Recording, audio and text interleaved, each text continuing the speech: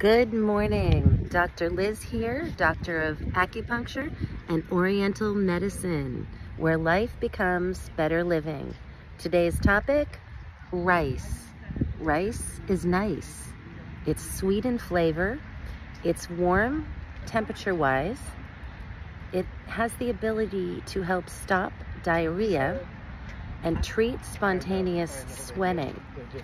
So, ladies of menopausal age, rice is nice. It goes to the spleen and to the lung organ systems in traditional Chinese medicine. Modern day science, white rice restores the glycogen levels post-exercise.